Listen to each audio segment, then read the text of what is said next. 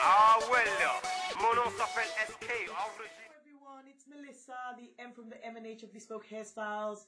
It's henna day.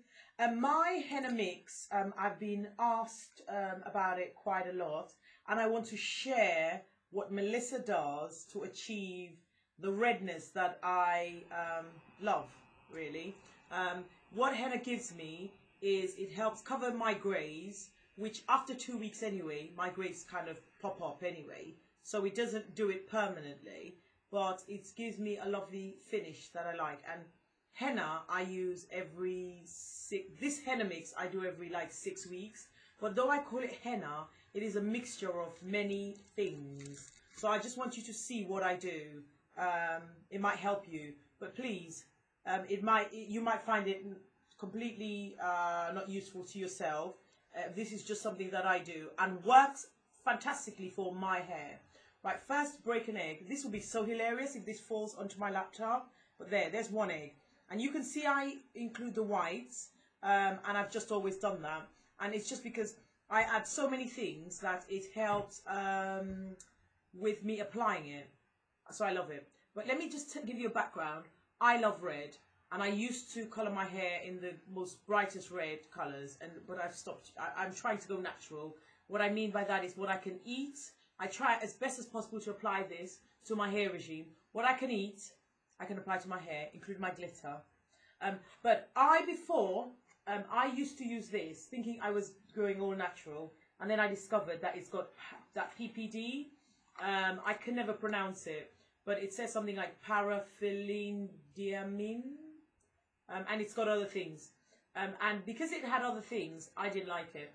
I just want my henna to say henna, Henna, and that's it. So that's what I do now. I purchase my henna. It's green, and I make up the color because I want there to be a redness onto my hair. So this is what Melissa does for her hair.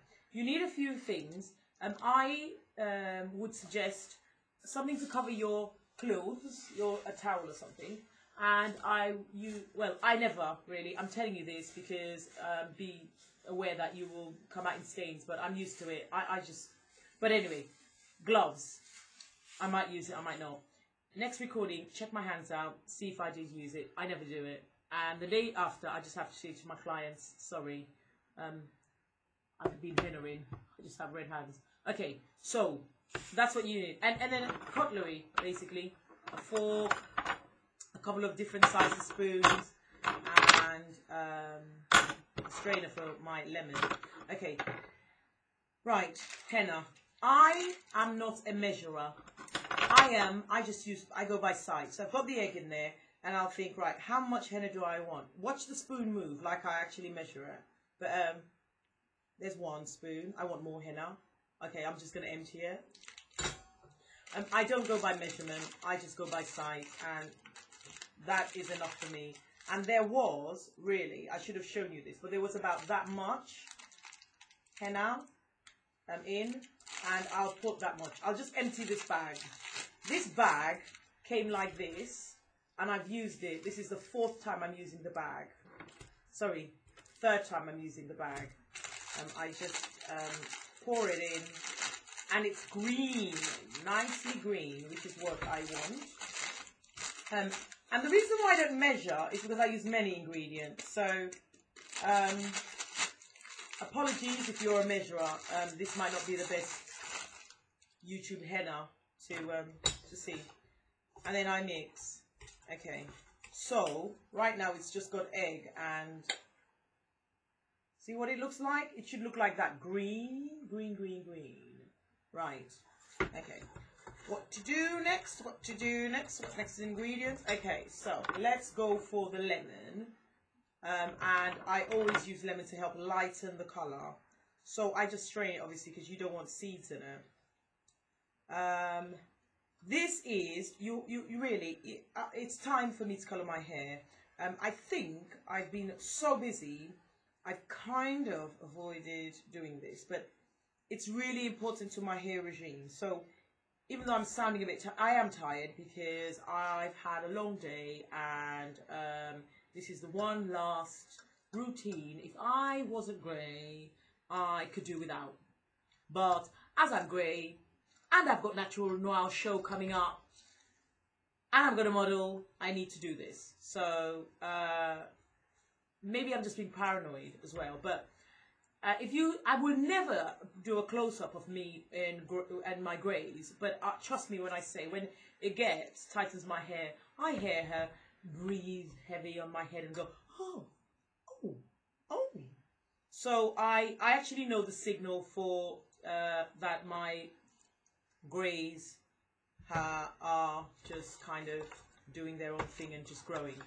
It's fine, I accept them, but sometimes I just want to cover them. I've accepted the fact that I'm going grey, but that's a different YouTube. But yeah, so did you see me squash the lemon as I chatted about being grey? Okay, so mixing. I love honey. So random Melissa, I put honey in. I love the texture of honey and it just works for my hair. 1 spoon and a bit. There. And then, oh, I forgot to tell you. So I soaked some bags, tea bags, chamomile. It comes out yellow, and that's why I soaked chamomile.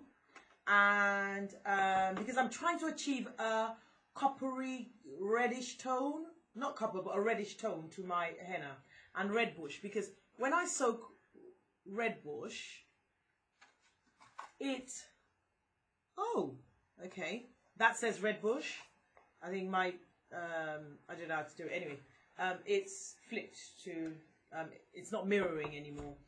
But that should say red bush, and basically red bush tea and chamomile give a very nice color like this, like a dirty browny color. So when I need to mix my henna and all my ingredients, that's what I use. And so I've got the henna in, and then I'm going to pour castor oil. I always have some sort of oil. Sometimes I use sesame seed oil, olive oil, almond oil, any oil, but I love my oils in there.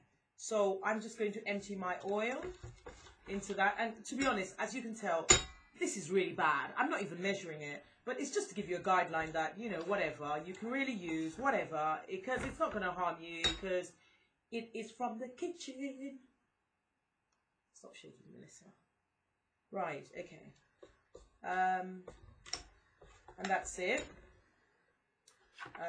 I'm moving the webcam, that's what I'm thinking, stop shaking. Right, okay. So then, I also use apple cider vinegar, and watch me just kind of pour it into this. Okay, so that's 1 tablespoon, 2 tablespoons, that's kind of, okay, a little bit more.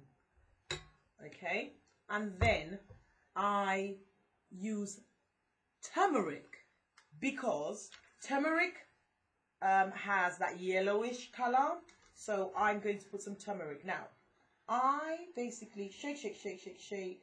I put as much as I feel is going to work on my hair, because it goes into your tummy, so it's not going to cause any harm. So I want it quite solid yellowy color, so I put quite a lot in there. 2 tablespoons of that. Okay, now then I put food coloring.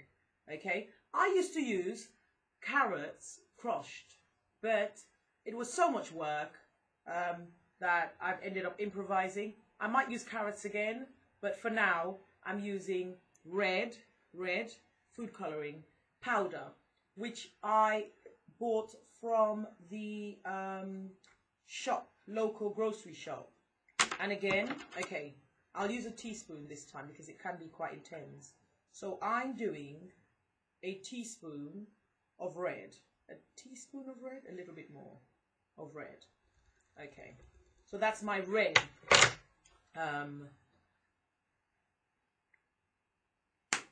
Okay, and then this is egg yellow. Can you see it? Egg yellow. It's a form of a powder. Again, and I add. See? So though I put henna, you will find that I put so many ingredients that the henna isn't really, it's dominant, but everything else is equally important. That's a teaspoon. Put a little bit more. Right. And then I will put, that's it, that's the main ingredients. Then I love my lavender because actually I'm going to sleep with this henna on my head. I'm going to use cling film and a shower cap and tie my head down and sleep basically. And tomorrow I'll wash through. Now before I apply this henna, just so you know, I am going to rinse my hair and wash it through and then apply this henna. I'm just putting a little teaspoon of lavender, just because I love the aroma, and that's the only reason why I'm doing it. And that's it. And then mix through and just mix thoroughly. That's it. And then so that's, I just wanted to show you the ingredients. And then if you feel it needs to be it's too thick and needs to be watered down, that's when you'd use the chamomile and red bush. That's when I'd use the chamomile and red bush. I actually don't believe anybody will do this recipe because it's very Melissa. But if you do, let me know. Let me know how you found it. And then tomorrow I shall show you the results of this henna mix. But that's it. Thank you very much for watching. I will be stirring away now, and then I'll show you the results tomorrow.